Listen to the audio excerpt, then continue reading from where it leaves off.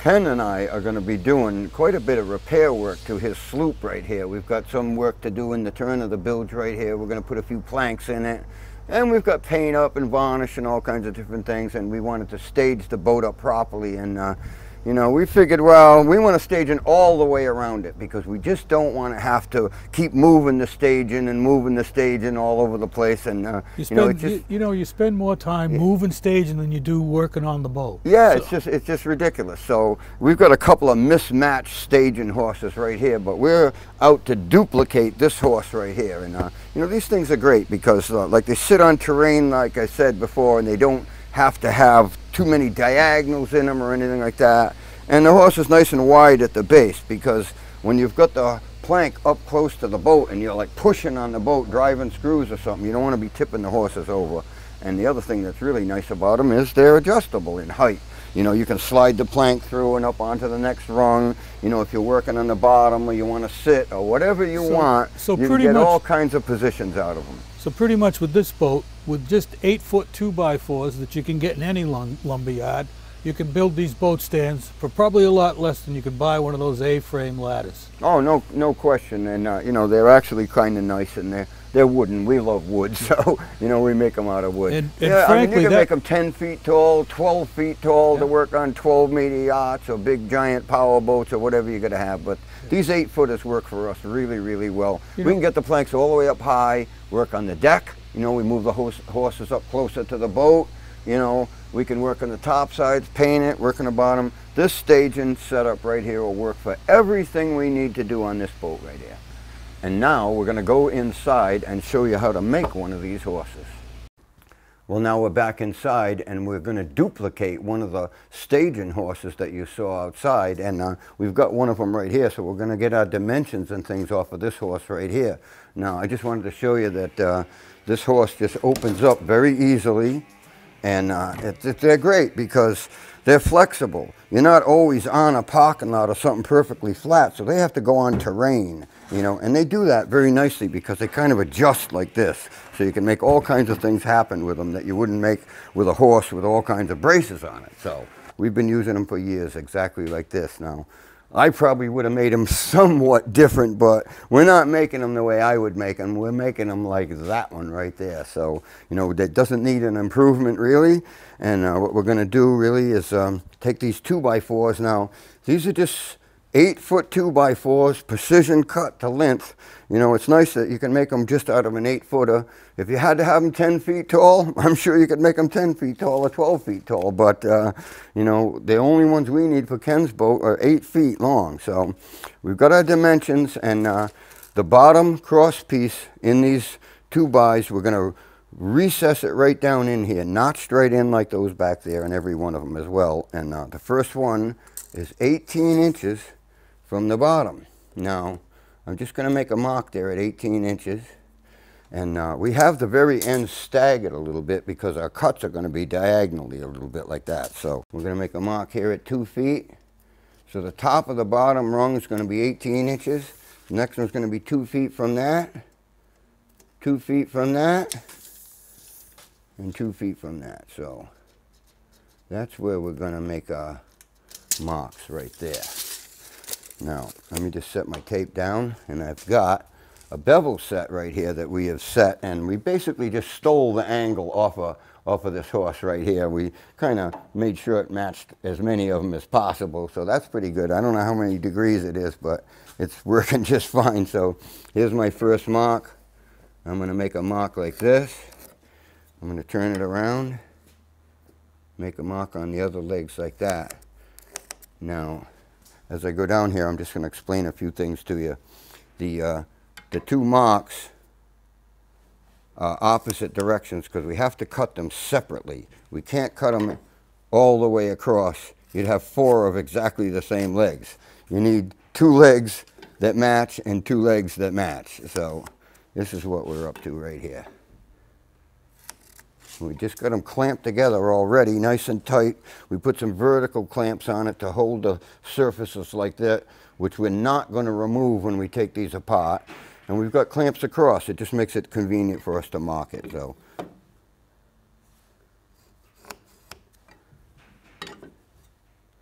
just like that. Now that would be the position of the top of our rungs. Now the slot is 7.5 inches wide. We ripped the ledger board to 7.5 inches because they weren't perfectly consistent. I'm just going to pick up the ledger and put it on here like that and make a little mark right here and a little mark right here on every one of them. And rather than trace it with my ledger, I'm going to use my bevel set all over again. That way, that's about as easy to do as I can come up with right there.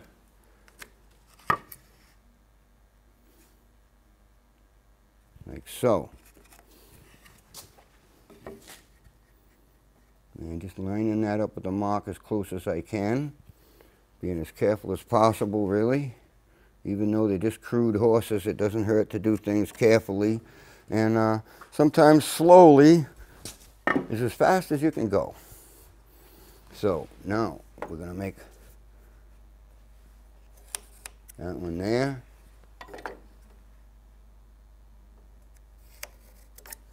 Like that.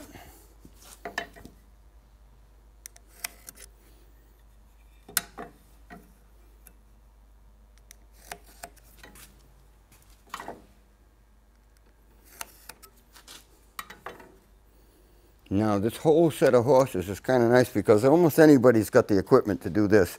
We're going to do basically the whole operation with a skill saw and maybe a drill to drive some screws, but it's pretty basic. We don't have to have any special equipment. We don't have to have a radial arm saw or anything like that. All we need is a skill saw. So now we've got the marks. We're going to put a slot right in here. Look at this. I got this one backwards, Ken. Look at that. That one is backwards. Look at that. See that? Yeah. Well, that's why we have a scraper. We wouldn't want to there. have wanted to. Let me just cross that right out. I'll tell you what, cross it out and scrape it right off. All right, I'll scrape it off. Yeah. Well, that's why you reserve the right to make a mistake. That's exactly right. You know? I guess when you're doing this, one of the difficult things that seems so simple is they're actually mirror images of each other. So when you're moving from one side to one side, you can get confused about what's up and down and what's right and left. That's right.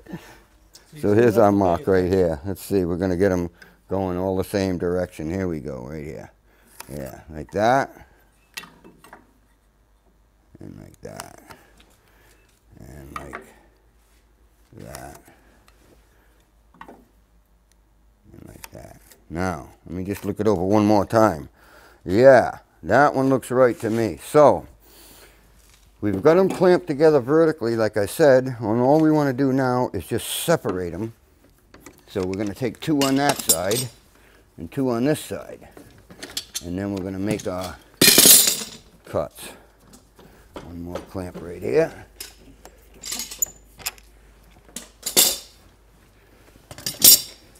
That's right. And I don't think it would hurt a thing to clamp one end down fairly tight while we're doing it.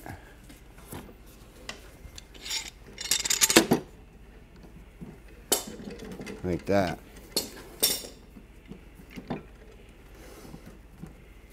Okay, now we've got 2 skill saws set up to cut exactly the same depth. So Ken's going to use an old steam-powered Porter cable over there. And I've got an antique Ryobi over here. I don't think you've ever seen one of these before, or one of those, but they work just as good as the new ones. So we're just going to make a bunch of cuts. We're going to make a bunch of cuts straight across like that we can just chip out there with a chisel afterwards.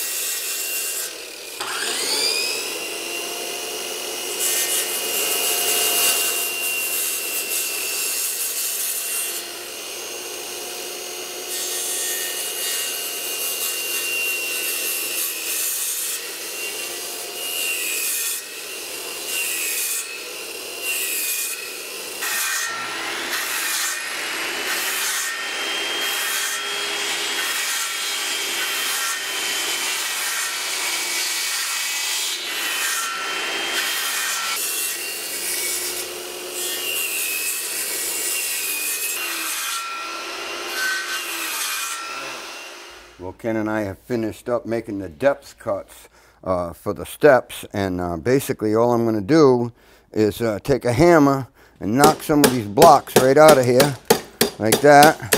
That's pretty easy to do. And we'll have to take a chisel to them a little bit and clean up the bottoms, and you could use a rabbit plane a little bit, but we'll see how clean it comes out here. That's what we got right there.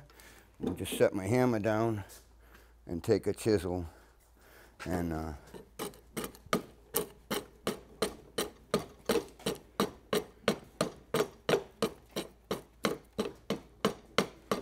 now I'm not really slicking it. What I'm doing is I'm chipping at it with a fairly good sized chisel.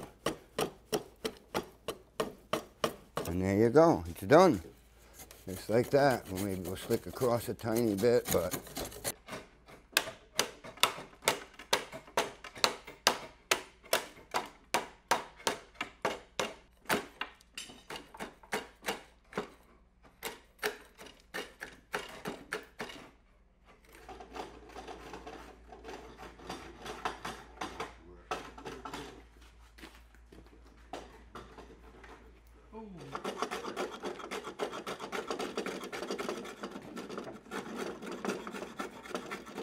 well, now that we've made all those cuts with the skill saw, I knocked all those blocks out and slicked it up a little bit, and took a rabbit plane to it a little bit just to smooth it out.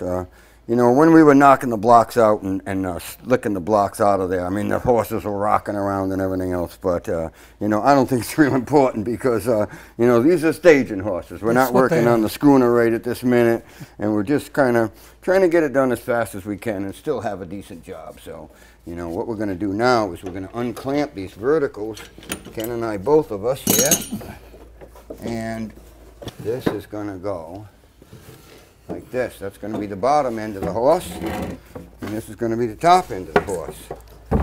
And what we're going to do before we fasten it together is get the links off of these steps or rungs from the horse behind us, and then we're going to cut off a few to that angle. We're going to put the bottom one on first and the top one, and we'll get the middle links probably just by hanging the board across and tracing them. So let's measure this one out right here, Ken.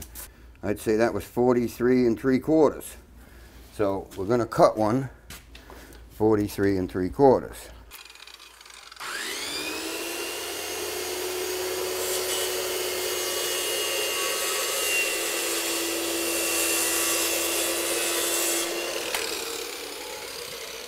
right, let's grab that strap.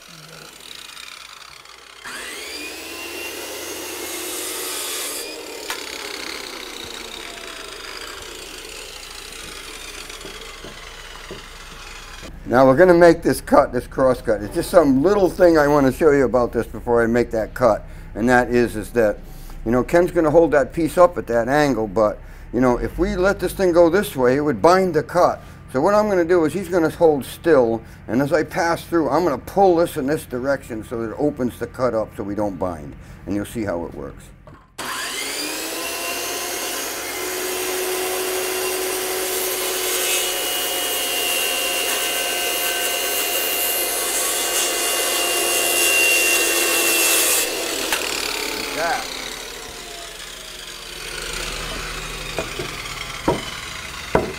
All right, and this one's going to be 26 3/4. Oh, you know what? This one will make one in between, almost the right length. Yeah. Okay, I'll cut another one here, 26 3/4.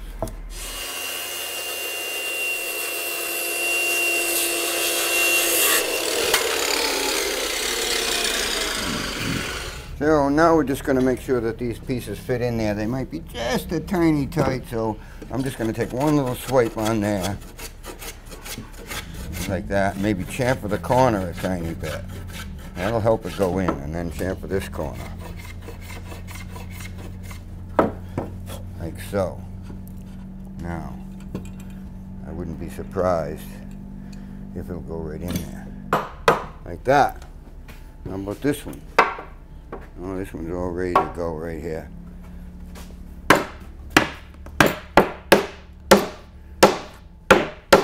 All right, that's great. Now we're going to do the top.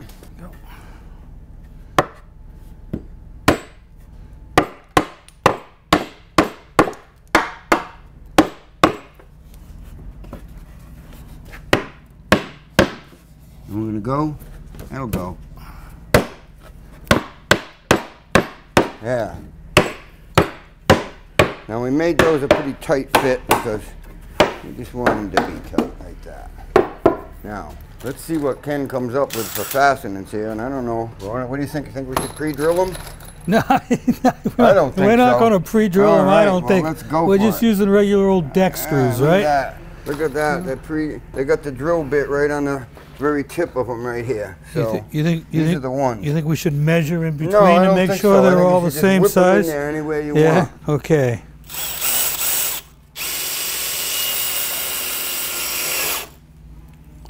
And I won't put it through the knot just because. And I'm using 2.5 screws because I got hundreds of 2.5 screws left over from the ribands. We use what we got. That's what we do.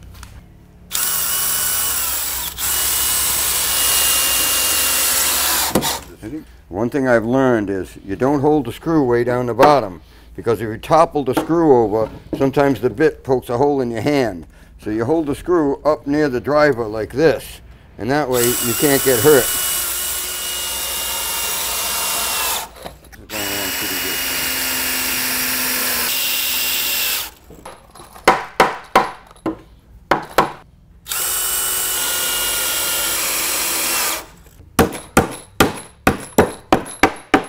You didn't see that either.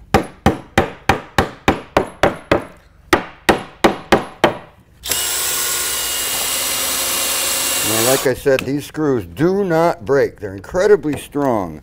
I mean, I don't use them in boats because they rust when the coating gets off them. But, you know, for this, they're the ideal thing. And they got like a drill bit on the end of them. So you don't have to pre-drill. Not one of them has split the end of the plank or anything like that. So we have no concerns about that kind of stuff like a lot of people do. So flip this one right over like that. And we're going to take our next two legs.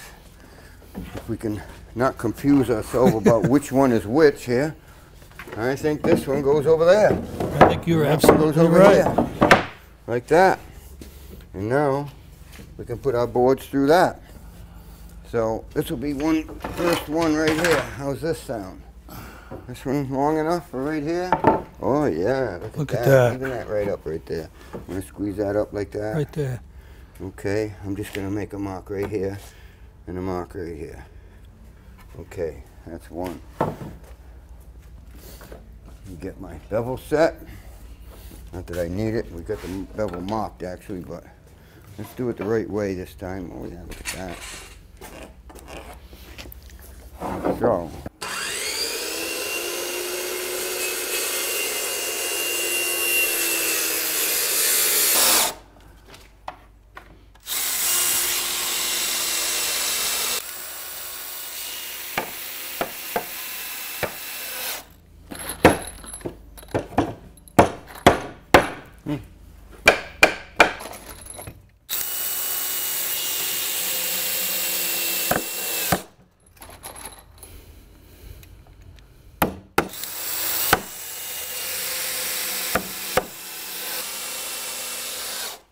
All right, we've got all the assembly of the wooden parts all done. All we really have to do is drill a hole in the top, put a bolt on each end so we can fold it out like this, and a piece of line through probably right here just so we can stop it from spreading, you know, and that line's adjustable so that you can have it any spread you want or anything like that, but it was pretty easy to do. I know it looks a little bit crude actually, and maybe it is, but it's a staging horse. It's not a boat, so I've got a mark on the very end here, 3.5 inches from the end, and it's not in the center of either one of these 2x, but it's going through the both of them at the same offset. So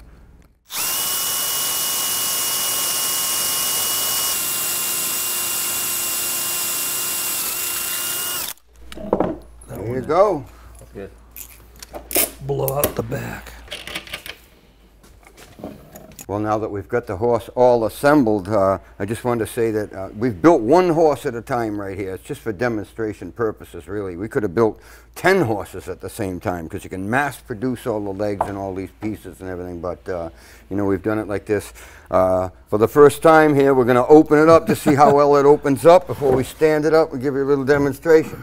So that's it. That's basically the complete horse right there, other than a line to make it adjust. So I'm going to pick it right up and stand it right up alongside our other horse here and just see what it looks like.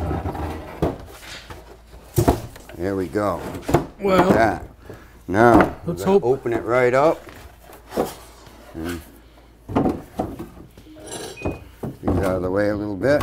And there you go. We're going to put a hole through here to put the line through. That's pretty much our last thing to do. And I measured it off to the center line here because, you know, I can't tell one measurement from another. So, you know, and I clamped a block in the back so I won't blow it out when I drill a hole through it because I'm notorious for that. So, you know, I think I'll just approximate this thing in the middle right here. I don't know, Lou. Don't you think you think that'll work? Don't you think you should get a square or no, something no, to square that so. line up? All right, then go right ahead. Well, that's good. It worked, but it blew the block right in half, but it didn't bust out the other side. So let's put another block on the other side over here, Ken. Use what you got, right? So we got an old piece of line, just a piece of halyard. Clamp this one on here.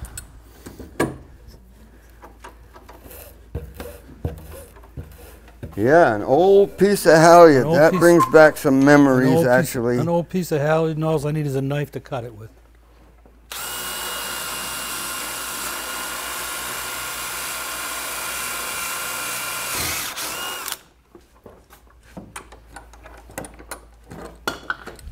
Like that. Of course, we need to tie some kind of special knot on this one. Well, a Turk's head, if you can do it, I would do a wall and crown and double braid, but there's no such thing, so I'll just do a figure eight knot. How's that? I guess that'll work. If you'll settle for a figure eight, that'll be what it is. So, and then as far as how far open it should be? Something like that, Ken. Oh, we're on the staging. That's all right. We'll leave a little bit of extra line sticking out in case we want to adjust it. That looks good to me. Yeah. There you go. So we'll cut that. We'll do the same thing again, a figure eight on this side because it's a simple knot, but it's still a stopper knot. So there you go. There you go. Now that is a nice staging horse, actually, and they're quite stiff, especially when they're new. I mean, you can wear them out if you have them on too much terrain. It puts too much of a strain, you know, on this, but you can diagonal them if you want on the outside. It won't work on the inside because of the way they fold into each other, but there really isn't any need to do that. And we don't even cut the ends of the legs on an angle that's even with the ground because normally, well, right out here, we're on gravel and everything else, so it just stops them from moving around. But if you were on perfect pavement, you might want to cut these off on an angle like this and then knock the corner off so that when you open it up, it doesn't chip the legs. You know, like a sawhorse, we knock the legs, the corners off on the legs on a sawhorse. But this is a complete horse, and believe me, that thing is strong. That'll hold some weight. A lot of weight, and pretty nice because it's adjustable. You know, sometimes you want the planks on this level and up and down, but we've already talked about some of that stuff. Well, that takes care of that project right there, and it's just something we wanted to get done as soon as we could because we want to get staging all the way around that boat, like I said, and you know, it was an opportune day for it, and we had a little time doing it and a little conversation about the boat and the things we're going to do next and stuff like that, and so we're going to move these horses outside out of our way, and I don't know, what are we going to do next? I don't know, Lou. I was thinking maybe I would start building a 43-foot schooner. Well, I think you already started, actually. But, you know, if we're going to continue, we're going to need another workbench down this side here, and that's what we're going to be working on. And, you know, whether we'll do a video of it or not, I'm not sure. But we're going to get that accomplished, and it isn't going to be long, and we're going to be Carvel planking the bottom of this 43-foot Alden schooner. That's it.